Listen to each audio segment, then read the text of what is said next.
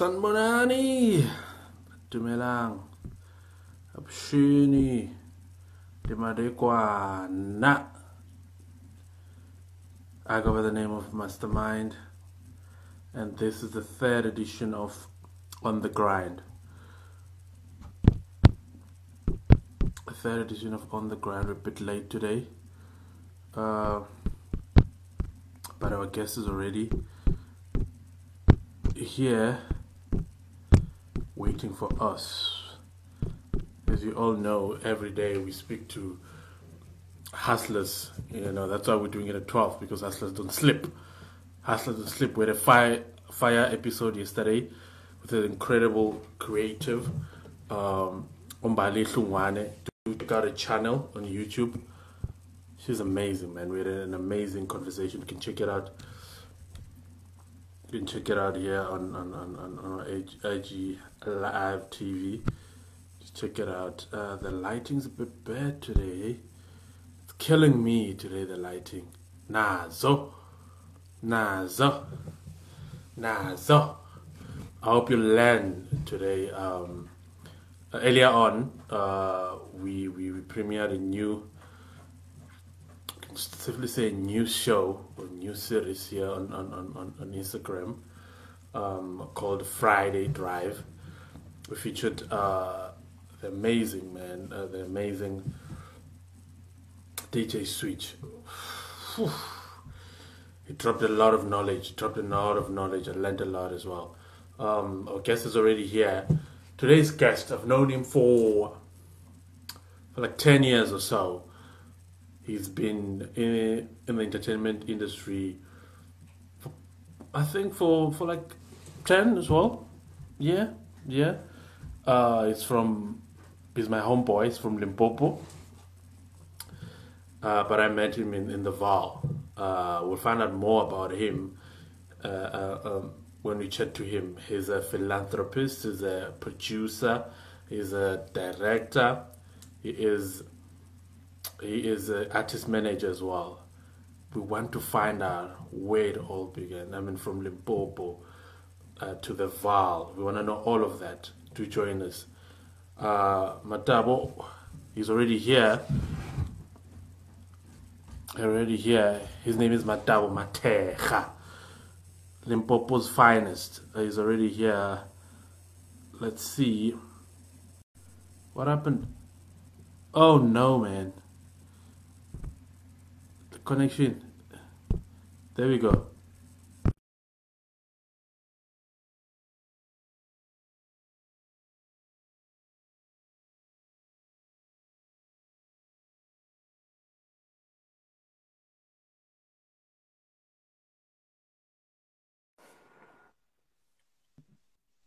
Ntwana, Sure, Ntwana.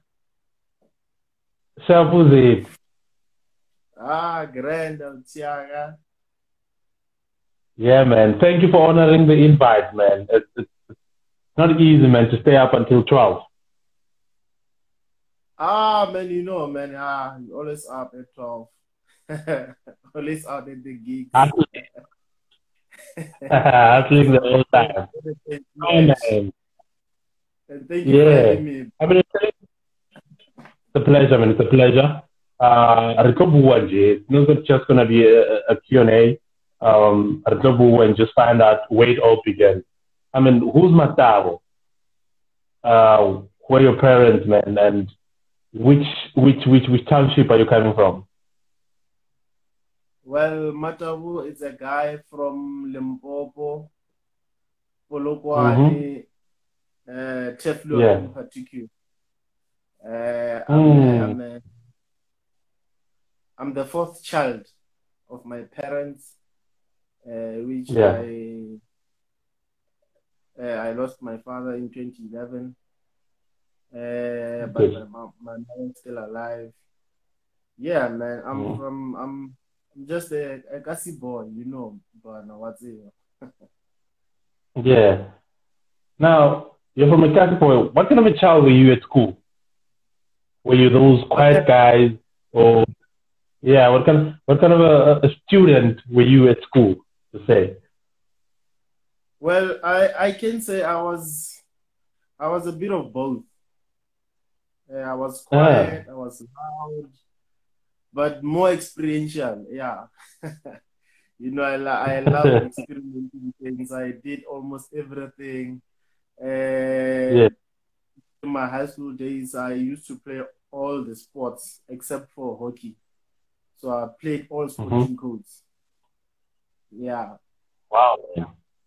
So which one did you excel in terms of sporting course that you're playing at school?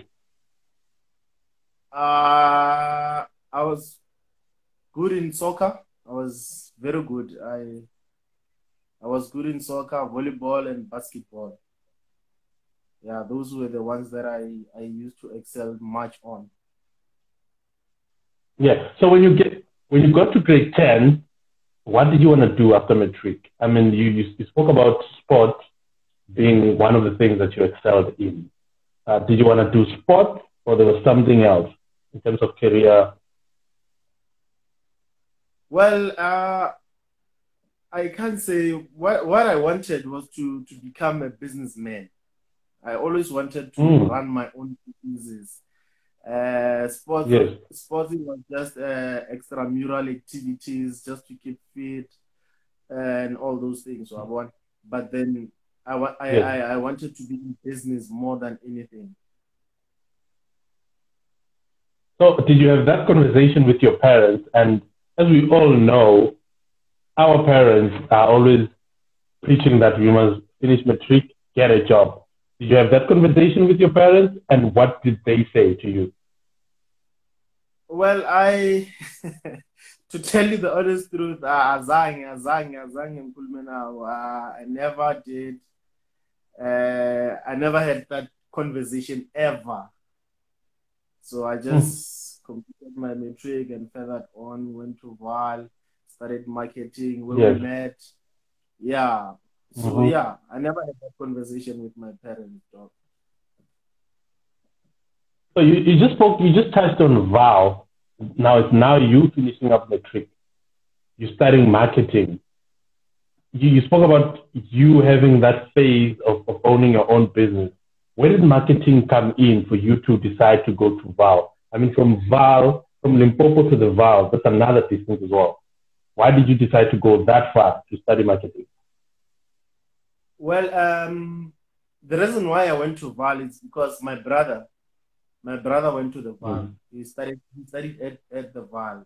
So I kind of Uh, like had uh, interest I kind of like had interest on going to the Val, looking at my brother coming there, how he is, how he's achieving things, yabo.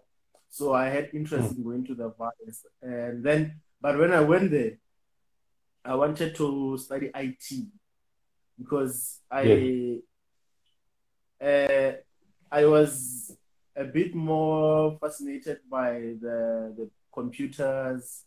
So I thought maybe I'll start a business with computers.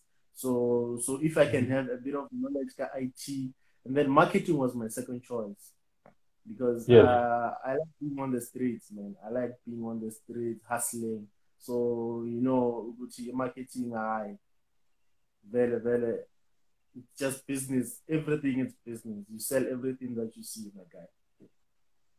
yeah. So before we dive right straight into the marketing, the Val, and your life changing when you get to the Val.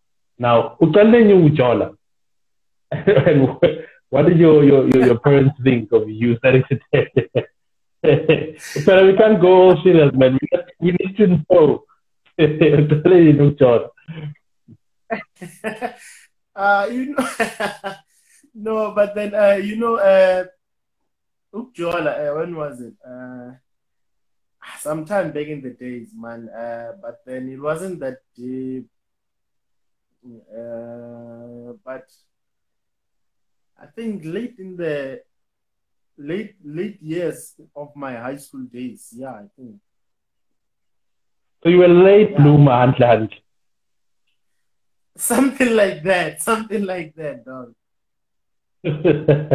And the person that you were dating, was that your first? Yeah. Was she the one that broke your virginity? Just to say. Too much info. I see kids on here. So kids are not sleeping here, man.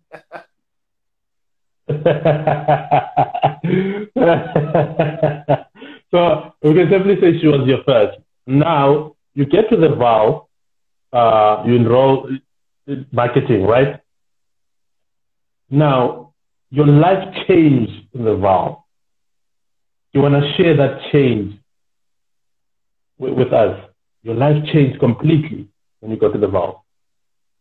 Yeah, it's changed. It's changed. Actually, it changed a lot, because I Mm-hmm. started seeing things from a different perspective. From Yes, a boy from Limpopo, then yes, going into Gauteng. That on its own, you'd notice change. But then also yes, meeting new people, meeting all kinds of, meeting people from all over the country, all over the continent. mm, So you start to learn new things. Yeah, well, so that's totally. when my Yeah. attitude came. Yeah. Wow. We met, I think, in 20, if I'm not mistaken, it was in 2010 or 2011. I'm not sure. No, 2010, I think. Yeah. 2010. And you came to me. I think if I remember correctly, you said to me, "Hey man, I'd love to speak to you about the industry. I'd like to learn more about the industry." Why did you decide to do that? I mean, I was a stranger to you at that time. Why did you decide to just say, "Okay, cool, let me just go and speak to this guy"? Those were the days when I was at working with corrections, remember? Yes. So I was eager to know more. Obviously, looking at you, the time you were with the Sowetos Finest, Mm, the work that you guys were doing, mm, and then with Nabu Tom, Nabu Brown. I yes. usually told I always told them that guys, I want to meet your manager every time, Mm, because I remember the times where they would come, and then we were busy somewhere else, we couldn't meet at that time. So when you came, that's when I mm, said to myself, leave out Wutom, Nabu KG, Nabu Wanban. Let me just go straight to the guy and then approach him. As a marketer, always, you know how to approach people. Yeah, well, so yeah, just to know the industry. Because I had Nabu Sipo, you remember Sipongos, at the yeah, time we were yeah, still bringing up the soil. So yeah. those were the guys. Libona, I approached Sipo. Personally, just like how I did on you, I did the same with Mm, Sipo. I went straight to him and said, "Guy, look, I see you doing good in the industry." mm, Because I fell in love with the entertainment industry, honestly speaking. So yes. I told myself, you know what? If you see a person doing good, approach that person, tell him what you want, and then you never know Mm, what comes out. I mean, like, look at now, from those days, approaching new guys. Um, I gained a lot. I've learned a lot, uh, and then from working with Sowetos Finance as well, uh, I've gained a lot of experience. I grew corrections as well. So that helped a lot. Bravo. yeah. What have you learned from me personally from that day? What is that one thing that you say I took from that guy? Being humble and down to Mm, earth. Yeah, humble mm, yourself. Mm. Patience. amazing stuff. Yeah. Mm. You gotta, if you're in this industry, if you want to be the long haul in terms of the industry, you gotta be humble. You gotta be down to earth. You gotta be patient as well. You know.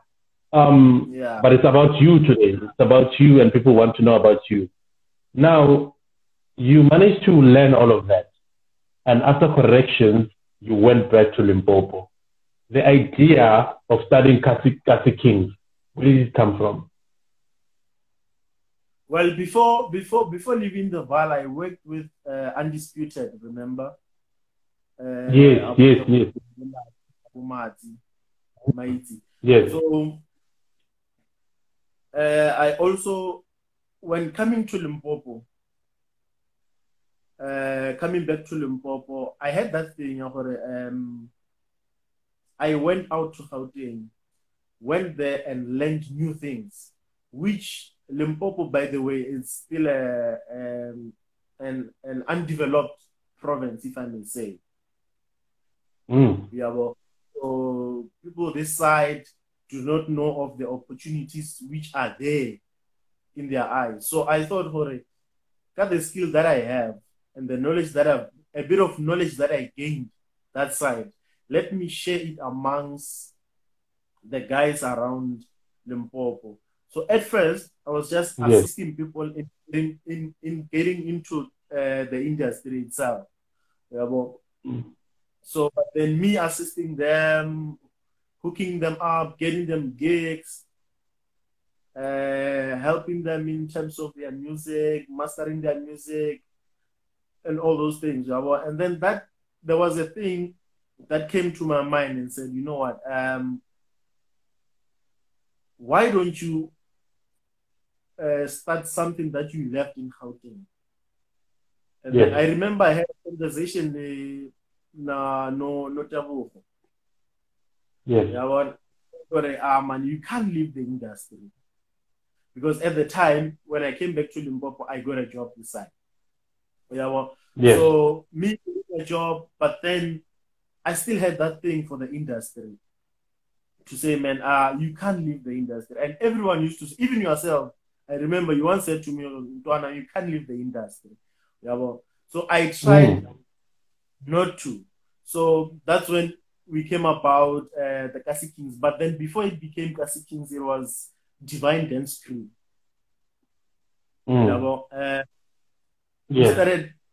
It started off as a dance crew. And then during the process, we started developing and learning new things.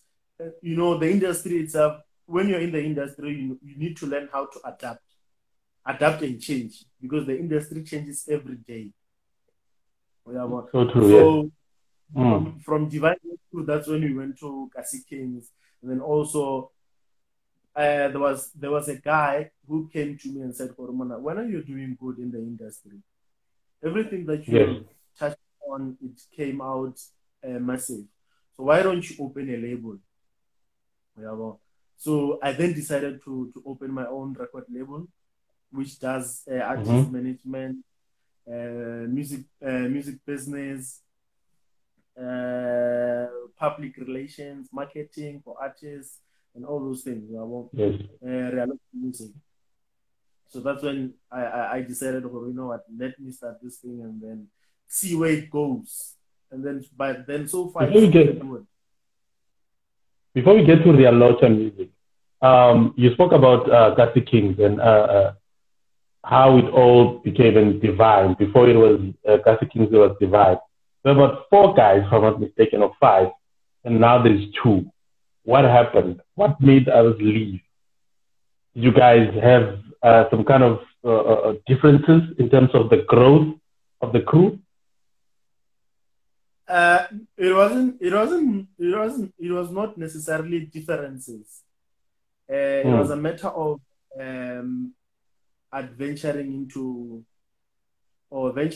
new things. When the guys came, we were 5. They were 5. The guys were 5 at the first time, and then the other guy had to move from Limpopo to Free State, and then we were left with 4. And then, at the time they were still young. When they grow, they develop into stages where they have to move. They have the commitments that they engage themselves in. They start to be more commitments. So they came and said, we are more committed in a lot of things now. We just need to try and prioritize our things. So we're moving into the other things, and then I had to release them, you know. So we released them. There was no fights. There were no any miscommunication. There was no conflict of some sort. There was nothing. Yes. And then immediately when those guys left, I don't know how many months after they left, you guys went all the way to win an award. Did you? I'm just thinking on how those guys felt, because you guys went to win an award and you guys started gigging like nobody's business. In terms of getting into music, because I think that's where you guys started separating, because you guys went into music now. It was no longer about dancing alone. The thing in terms of going into music, what was going through you guys' mind, and what was the plan behind that? You know, the reason why we went into music, it was simply because we were regarded as the best dance in the province, which we worked with so many artists who are in the mainstream of the industry nationwide. Yeah. So there was a time when I had a conversation with Matabo. She said to me that you guys are good. I've seen you a couple of times, and you guys are good. But then, why are you not dancing to your own sound, your own music? Just create beats, and then dance to your own beats. Because when you dance to other people's music, you are somehow promoting those people, and those people, they are not crediting you in any way. Yeah, well, so that's when the idea of going into music came in. And then we sat down and said, but we can't just do beats alone. Let's just try putting vocals on the beats. And then we tried putting vocals on the beats. We did something that nobody was expecting. And then the first track that we produced and published out, that was the first track that won us the first award. Yeah, well, so amazing, man. From there, we never wanted to look back. We said, you know what, we are in the right path. This is the way that we are moving. And then gigs started flowing in. We were gigging like nobody's business all over the province. And in other provinces, we went to Mpumalanga. We were frequenting in Mpumalanga. We were frequenting in Gauteng. We were frequenting in Northwest, and also in all corners of the Limpopo province. So that's when we saw, this thing is ours. Let's go in deep. Yeah, well, so yeah. Oh man. And speaking of gigs, sorry to cut you there. And speaking of gigs, we're gonna go into the monetary factor. How much do you guys charge, and how do you distribute the cash? Because the three there, it is you, management, and then the two guys that are on stage.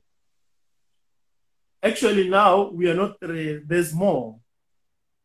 There's more guys. Obviously now, yes. There's more guys. But how the way we distribute money?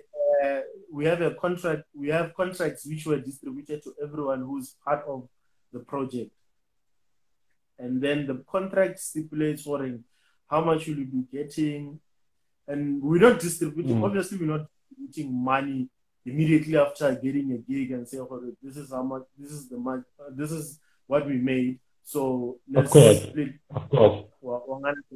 So it's just like when you're working for a company. The company works and works, and then the end of the month, that's when you get your stipend. Get your salary. Not necessarily a salary, but the stipend. So pretty much, And then charging, it depends on the kind of event that we're attending. How much time do you need us to be there? Distance. Let's just say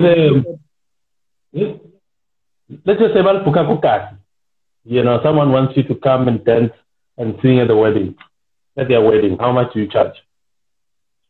like I'm saying, we look at those aspects Per hour. where distance, so I can't really say now that we're charging this much, this is our rate, because we look at distance, if we have to get accommodation, if it's far, and all those things. Let's just say near. What else? That's how we determine the price. Yeah. Let's just say, whatever. You guys don't have to move anywhere. Né? You're around, and it's just for, let me say, 30 minutes. How much do you guys charge? Trying to sell you on here. I have to. No, like I said, it ranges, man. For like 30 minutes, it will be somewhere close to 2.5, somewhere around there. I mean, Kiko Cast, you know? Because even if you put me on the spot, and also the name, the brand that comes in, because Kings and Alocha, they are big brands in the province, so they also hold water. I had to put you on the spot, man, because I know for a fact how much we used to charge at Toyota's Finance. So I wanted to find out how much you guys are charging. At the time, we're charging about plus minus 10,000. It depends on obviously, as you said, on transportation, accommodation, and all of those things. So right now, the brand is growing, or the brand is growing in the process. Do you want to include more members into Kasi Kings? Well, I wouldn't say yes, because Kasi Kings so far it has achieved a lot on its own. So we wouldn't want to tamper with the winning team. Instead, we want to sign more artists, which will be led by Kasi Kings. Kasi Kings will be paving way for those artists. So we wouldn't want to add more members to Kasi Kings, because so far the winning formula for Kasi Kings. What if people come? You never know the intentions of people. Someone would come to Kasi Kings looking at the fact that Kasi Kings is winning awards nowadays. Kasi Kings is getting recognition everywhere. Kasi Kings is appearing on TV and all those things. They would come in. They would want to come in for wrong reasons, and then they would come in to destroy. We didn't want to destroy the winning formula. Yeah, man. And now we just spoke about the winning formula and everything. Right now, you guys are not gigging. Pretty much 90% of artists are not gigging, unless if you are gigging online, there's something that you're doing online, and then you're getting something out of that.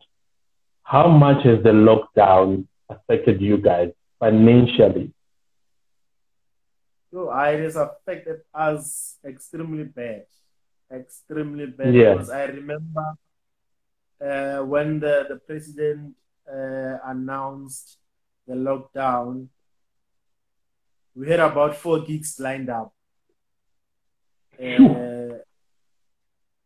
had about 4 gigs lined up already, and we were just waiting for the payment. They were confirmed. We got confirmation letters and all those things. And then 2 of them, I think, they were due to pay the next morning before the president announced that the state of emergency.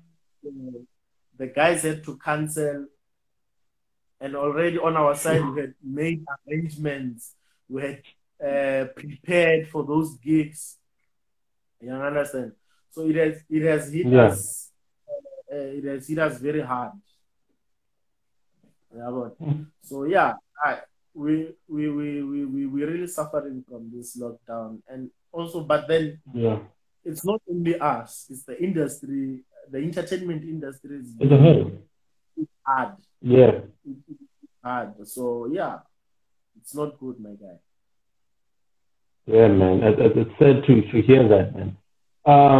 Did you apply for the relief fund in terms of artists? As they said, we must apply. And did you get a response in terms of that? We applied, but then so far we didn't get the response, and also, but then in the we applied the national one. Yeah. We didn't get a positive. We didn't get a response. Let me not say a positive response, At all. but we did not get a response at all. And then in the province, the MEC of Sports, Arts and Culture has announced yesterday that there will be assisting artists, and then artists need to apply. So we also did an application today, hoping for a response. The applications opened today, so already we made applications. So hoping to get a response. What? Response. It's great that you mentioned that. However, what do you think the Department of Arts and Culture could have done for artists at this stage? I mean, this is day what? Is it 55, 50? I don't know. Stop counting myself now. Exactly, man. Exactly. Yeah. Well, I think what they should have done, like they should have gotten all the artists and somehow this funding things, because also the criteria that they are using, the things that they need, some of those things I had a meeting today also with this other guy from some organization that represents artists. So speaking to the criteria and the things that they need in order for artists to qualify, and I can guarantee you that 90% of the artists, they are not going to qualify. It seems like they don't want to give artists those money. Hence, they make the criteria so difficult, because the things that they need there is the things that they never told artists to have before. So what they should do, they should just give those artists money. They should just come up. I don't know. They should come up with a way of funding artists, because majority of the artists, that's how they put bread on the table with the gigs and everything. That's how we make a living. Exactly. Exactly. We don't have life for us. Yeah, man. Because I'm also thinking if I didn't have an extra income that I have, which is my company that does something different as well, I don't think I would have survived until now. You understand? Because I'm also an artist myself. There's voiceover work that I do. There's also script writing that I do on the side as well. That has affected me because I already had 3 gigs lined up. I've got proof of those gigs. I applied myself, but there's no response. I'm tired of speaking about the arts and culture, the Department of Arts and Culture. They have a new spokesperson who's not doing anything, not saying anything to us as artists. I mean, you are from Limpopo. The MEC just said something today. How about all of those days? They were quiet. There's money that is there, and apparently Arthur received that money. You understand? We are all affected in this country with this thing. I'm tired of that. I'm tired of fighting for the food parcels as well. Now, going forward, now that we have realized that as artists, you're on your own, what plans are you guys making as Rialocha Music? Well, obviously, we're trying to come up with ways of having some sort of investments for the artists. When we're also going to have an option for saving money. The monies that we'll be making, there's gonna be a portion which is going to be saved for our artists, all the artists in the Rialocha Music. So yeah, so that's what we are going to do so far. For now. But then we'll also come up. Actually, we never had meetings. Also, we're still going to meet and evaluate how did this thing hit us, and then how can we best resolve the issues going forward if it happens again. Wow. Because it's gonna not. It might not be COVID-19, but something else is still gonna come, and Yeah. so this is just a. There's been things coming now and then, but then this is just because this is lockdown. However, there's more that's still gonna come, and I think we better be ready. We better start doing those plans in terms of saving up for the artists and having other streams of income, that are gonna come in so that the artists can be able to lead, you know. Now, going back to you as the manager, as director, you wear so many hats, man. How do you manage to do all of this and manage to be a brother and manage to be a father on top of that? Well, it's not easy, man, because you're dealing with different characters. You Yes. understand? So, but then, like we said in the beginning, that you should humble yourself every time. In every situation, you must know that you are a different person. There are Yes. situations where you are a father, there are situations where you are a brother, there are situations where you are a manager, there are situations where you are an advisor. So if you humble yourself, if you attend to issues with patience and understanding, that's when you'll be able to perform all your duties properly. So that's what I'm doing, because I'm attending issues. You should always be neutral. That's how you should be. But then also putting the fact that it's business at the end of the day. Mpana, in closing, what can you say to someone like Okasi, especially Teflop, and who says, "Na, I'm an artist, Mtekizama Kenya Gaming, Mathekga. What can you say to someone like that?" Well, what I can say to artists, not only the guy who's saying Kifedile and whatnot, but what I can say is that artists needs to make research on how to get into the industry and how to maintain the industry. That is number one. Yes. Because artists are lazy to research, but then they are quick to complain. I understand. Yes. You find when you're complaining. I mean, like, look at Kasi Kings. Kasi Kings' first track, they won an award. And then the award was in the Limpopo Music Awards. And those are the biggest awards in the province. In Limpopo, competing with a lot of big name artists. So it was through research that made us to be part of those awards and win them at the end of the day. And then, by the way, we won them 2 times, 2 years consecutive. Thank you. So do your research and then know the industry. Study the industry. You must research. Don't be ignorant. Approach people that you see doing good. Don't be afraid and say, "Oh, no, how Gilbert is too quiet. That guy, maybe he's arrogant and not. You'll never know until you try. So you must try. You must knock on those doors. If those doors they are not opening, kick those doors, man. Kick those doors until they open. If you're good, and also you also need to produce good music.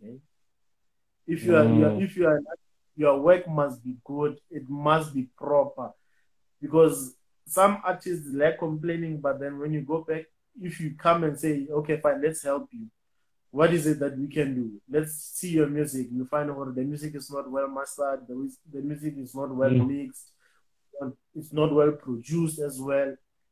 And then you start complaining and say, "Our music is not playing on radio, we don't getting anything." And also, PR, man. Artists must get PR. Very important. Very, very important. Very, very important. You can't be on stage and be off stage at the same time. So if you're on stage, someone must be on the ground doing work for you. You can't be in studio and also be in a boardroom meeting. You understand? Mm. Be in studio and let someone go to the boardroom meeting. So those Yes. are the things and mistakes that most artists make. Yeah, but and Yes. they must also take out the concept this thing that they have that labels are not good for artists. You need to go independent. Yes, you need to go independent, but then for a start, when you are still developing your brand, let people who know the how part of how to make you a brand do the work for you. And then when you then become a brand, that's when you can go independent. I mean, like if you look at the industry in the country as well, as far as I know, with the research that I have made, there is no artist, not even one, that made it independently. I understand. I mean, like you speak of Black Coffee, DJ Black Coffee is from a label. You speak of DJ Tira, who's a label owner. He also has a manager. He also has a PR manager. You understand? So if those big names and big brands they're still having those things, they're still signed under labels. Who are you as a young up and coming who someone who approaches you, or when you wouldn't want to approach someone to help you? So they should get managers, they should get PR. Even if you can get your friend or your friend as your manager or as your PR, it's still fine. At least someone is doing something, and also come and combine two heads at the end of the day and say, oh, look, Ntwana, how can we move forward? If while I'm at studio, when can you go to this radio station and submit my music? Go to this meeting and speak to people on my behalf. Sorry. So get those things, and PR is important. Artists must get PR, and also they must get quality pictures. Their material must be of quality. Because if like taking photos as an artist, you can't take photos with pictures and send to promoters. You can't take photos with food and send to promoters. Yeah, what? So you need to go to photo shoots, get professional photographs, and have profiles. You must document your work. Your work must be documented. Everything that you do. Yes. And also take yourself as a business. If you're an artist, you must know you're a business. You're a working business because you're in the business of selling time. So who's going to waste their time listening to you if you're not organized? We are one and one. So invest in those things. Invest time. Invest money in those things. Get people to help you. Approach people, and then you'll make it. The industry, it's simple to break through, but if you're not doing things the right way, you won't break through. Wow. Brother, man, you've said a mouthful, man. You've shared a lot of knowledge. For someone that started as well, the way that you started, man, I'm super proud of you. From the person that you were in 2010 to the brother that you are right now. I'm super proud of you. I think I've told you this a couple of times. I look at you and I look at your work and I'm like, wow, is this the guy that I spoke to in 2010? You've done quite well for yourself, man. You've done quite well for yourself. I'm proud of you. I'm proud of what the guys have done. And I will honor the invite of coming and speaking to the guys just to share my knowledge as well. I'll come definitely. We've been saying for years, I should come through. I'll come through. I'd like to say to you just an advice going forward as well. Water the brand even more. Take care of the brand will take care of you. Whatever that you do, whether it's the text, whether it's the status, whether it's hello outside your house, outside the event venue, it goes back to the brand. Each and every little detail that you do, it goes back to the brand. Watch your mouth, watch your step, watch whoever that is around you. Take care of the brand. I'll say it again. Take care of the brand. And I can't stress this much. Humility. will take you far, my brother. I'm super proud of you, and thank you for joining me, man. No, Ntwana, thank you for having me as well. And thank you for the people who are watching. I see my woman is there. I see my brothers Oh, there. I see. your family, Yeah, man. Your family that supports you. You're very blessed, man. You're very, very blessed, man. You're very lucky as well. You have a family that yes. supports you. They stayed up. They stayed up. Not easy. Yeah, I see a lot of Yabo, friends. Antana yan. Mm. I see a lot of friends. Yeah. So yeah, man. Big up. Thanks for watching, guys. Thank you for the Mm. support, the continuous support as Yeah. well. Exclusive Sport. These guys they are joined. One of the event organizers, the venue owners, is also watching as Yes. well. Exclusive Sport. You know. Wow. Wow. So so you I think can he's the see one that what was we looking are. for the prize. Yeah. Yeah, man. I think he's one of those that were looking for the prize. That how much do you guys charge? Yeah, he even commented not the price. Yeah, but then they know, Yeah, they man. know the price, man. They know the price. But then nevertheless, man, thank you for Man, having me. yeah. Man, continue to Yeah, do what you're doing. Don't stop at all. Continue to do what you're doing, man. I'm super proud of you. Thank you for joining us. We'll have part two and part three of this. We're still going to come to Limpopo. I'll be there. I'm coming very soon after the lockdown. I'm trying to get a permit to go around. I should be able to get it next week, just to go around and be able to do all of these interviews, some of them face to face, as long as we are in a distance, we're a distance a bit. So, man, I cannot stop saying this. I'm super proud of you, man. Continue being the person that you are, man. I'm sure Limpopo is proud of you. I'm sure your dad is proud of you. Your mom, obviously, she is proud of you, of the guy that you've become, man. And take care of all those artists and continue being proud of them. You know, continue telling them that you're proud of them, man, and nurture them to be the greatest brand that South Africa needs right now. Thank you, Mpana. thank you, Ntwana. So sure. Ube grand, man. Now we're Mocha. Ntwana. Hey, tada. Mocha. To everyone that joined us, thank you very much for staying up.